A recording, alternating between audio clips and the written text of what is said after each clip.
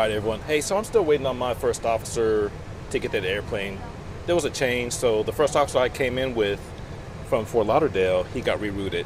He's going on to Santo Domingo, I think, Dominican Republic. I'm getting a new first officer. He just landed. I got everything set up. We're waiting, but while we're waiting, I'm going to show you what we do as far as checking the FMS waypoints. Basically, our route that we're going to be flying in the sky. So I'm going to show you what we do right now. So we get our clearance from air traffic control. It's called clearance delivery. We do it electronic now at these, especially these big airports, but we put it in the system and they come back and they give us this and we just print it off. But this, like it says, we're here at JFK. We're clear to Fort Lauderdale Airport via the Score 5 Yankee, and after Yankee, expect vectors first fixed, then is filed. Climb via the SID standard instrument departure, except maintain 5,000 feet, and inspect flight level 360, 36,000 feet, 10 minutes after. Departure frequency 135.9, squawk 7107.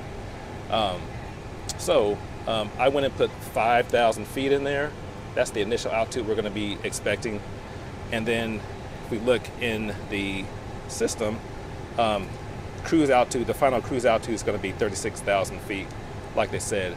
The departure frequency, they said 135.9, 135.9. It's in the backup.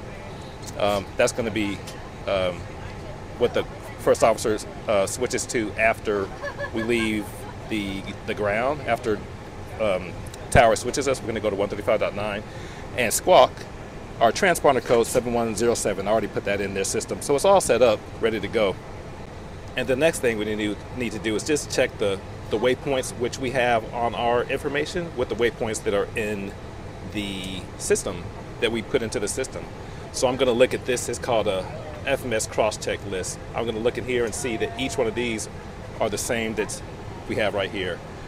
So starting off here, you see we have wavy after JFK, and I come here, wavy, and the next point will be MJ, MJ, topper, topper, and that takes us on the Q route Q167. But all the next points are going to be on that route of Q167. Locker, which is the last point showing on here, matches up, and that checks. So all's good going in the runway 10 left at Fort Lauderdale, which is the long runway going to the east of Fort Lauderdale. And that's what we do for waypoint verification.